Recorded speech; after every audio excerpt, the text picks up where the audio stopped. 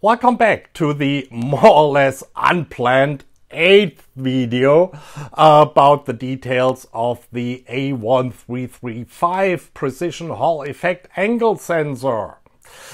The last video was cut short because I came down with a summer flu. Yeah, not the virus of unknown origin. But this morning the fever broke and now my nose is running and I'm sneezing my head off. But that's okay. I'm getting better and I got bored. So we will just continue where we left off last time. And that was a more or less theoretical introduction to harmonic and segmented linearization. That is error correction. Card here, link in the description. Anyway, enjoy. Let's start by taking some error measurements with this external angle encoder. Yeah, we talked about that in the previous video. And I made, some slight improvements here to the setup. Let's just see how it works out. Okay, I'm here now at my mechanical 0 position, and you should see over there that we are really with the right sensor at 0 degrees. However, my Lego implemented mechanical 0 position is obviously not exactly 0. We are 2 degrees off counterclockwise. I will have to make a note of that. Now we have to move the whole thing 22.5 degrees clockwise. Remember, we have to take error measurements for the segmented linearization. See the last video, every 22.5 degrees. Okay, let's do that. With the offset in mind, we should end up at 70.5 degrees. Let me align that thing here a little bit better. Okay, I moved the whole thing a little bit more to the center of the lens to avoid parallax errors, but we should be now pretty much at, using that scale, 70.5 degrees. And you see we're actually measuring 21.45 degrees. Now, I won't bore you with the other 14 measurements I've taken. I had, of course, to reposition here my lever or angle indicator a few times. But anyway, I have now 50 numbers. And please take these 50 numbers with a grain of salt because my external angle decoder is not that precise. Anyways, and please ignore the external encoder degrees I've written down there. That was just for my orientation, so I won't mess up. If we subtract the ideal reading we expect from the actually measured reading for each external encoder position, we get here some errors. And if we plot these errors, you can, well, again, within the limits of the precision I have here, guesstimate the sinusoidal nature of our error due to the misalignment of the magnet with the sensor. We already saw in the previous video that now we just have to tell the A1335 what are the actual measurements, that is the angle it measures, is for each of these 15 ideal positions that we determined using our, well, external angle decoder. And in the library, I first, in the public part, define here two structs. One struct, linear coefficients integer, which just contains an array of 15 unsigned integer 16-bit values, which contain, of course, the angle in degrees in 360 over 2 to the power of 16.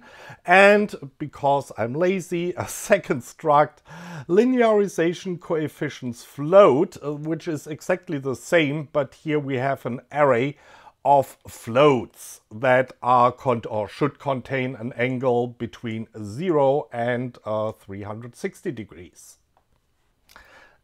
Of course, we have also two public methods here. Segmented linearization coefficients. One gets that struct containing the integer array, the other gets as an argument the struct containing the float array.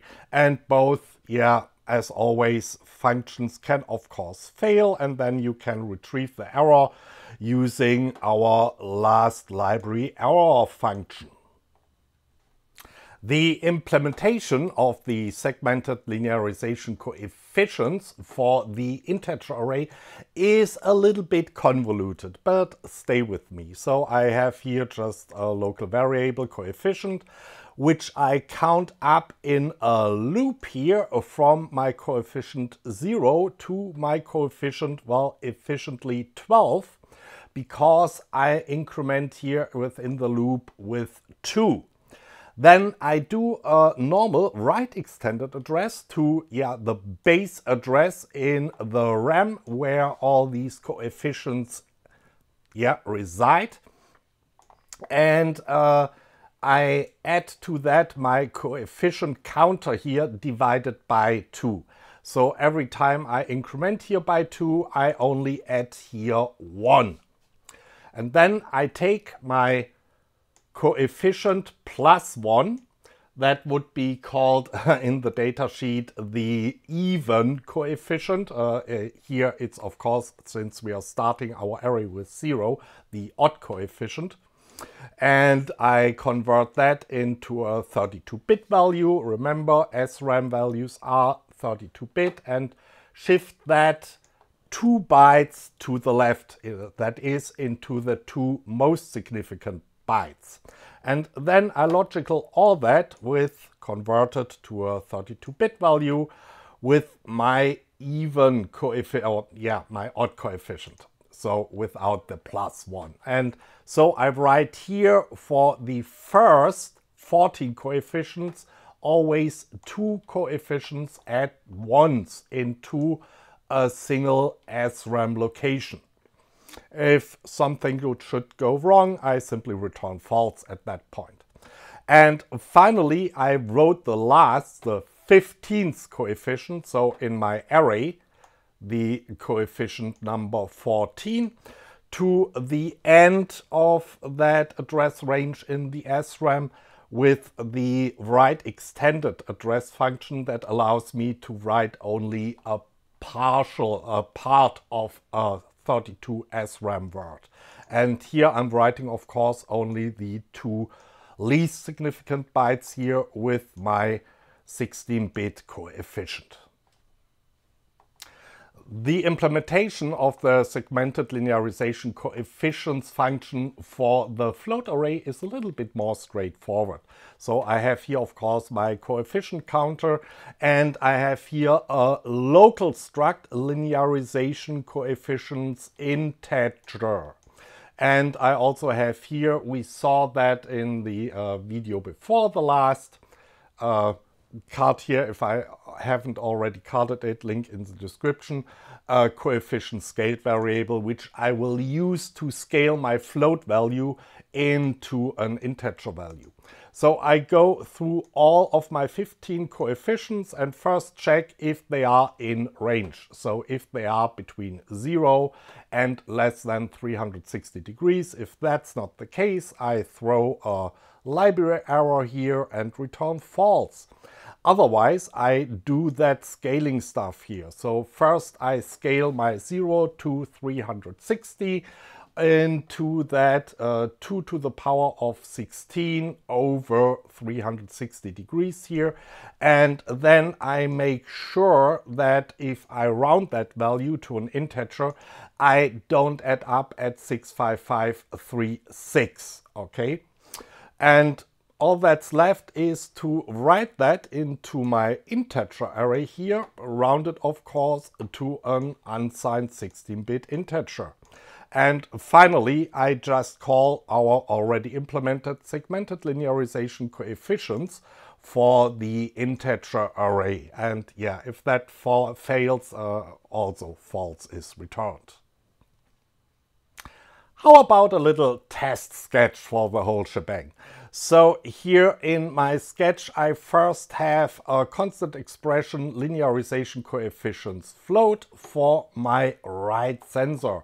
And there I just initialize the array within the struct with my, actually measured values. I also commented out here in my algorithm bits the algorithm segmented linearization bypass bit, because we now want that segmented linearization really to actually do its thing. Please note, I only have one variable for that here, one constant expression. So this is also now activated for the left side where I don't set the values, but we just forget about the left side for now. At the very end of my setup function, I'm using here for my right chip the segmented linearization coefficients with that struct that contains the float array to send all the coefficients over to the A1335. And that's it. The loop is completely unchanged. So what's the result? Yeah, I'm down here, I think. Am I? Whatever. Yeah, I had the greatest error. Can I show that? With 5.54 degrees at my encoder position 20.5 degrees. And it should be 292.5 degrees. I set the encoder position here to 20.5-ish degrees, and as we can see, our result is now 292.85. Ideally, it would be 292.5, not 0.85, but yeah, that encoder here is not that precise. The next biggest error I had here at encoder position of, it's not ideal. At 34 degrees, there we got a reading of 320.19, an error of 5.19, and ideally that should be 315. So let's go up to 43 degrees.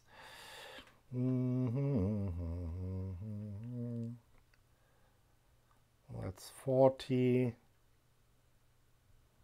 43, and we are reading that 43. That's 40, 41, 42, 43, a little bit more, a little bit more. Yeah, about here. And now we are reading 315.18 instead of, ideally, I mean, ideally 315 degrees. So yeah, that also works quite well. So that's it for today, and for now that should be enough about the A1335 precision Hall effect angle sensor. The thing can do much more, but I think it's enough for now, and we should move on to something else. Like actually working on the project that I hinted when I built that little setup here, card here, link in the description, which is actually, well, you will see. Okay. Anyway, I'm still not feeling that hot. That is, I'm feeling a little bit hot, a little bit feverish. Yeah, my throat is not quite okay, and my nasal cavities are still a little bit plugged, but yeah. And I'm sorry that I neglected to answer to your comments for about a week now. Yeah, I'm just, you know, I had to start working again, even I'm not feeling that well. And yeah, that leaves not enough energy to really give you qualified answers to your comments and questions on the videos. Anyway, till next time, bye.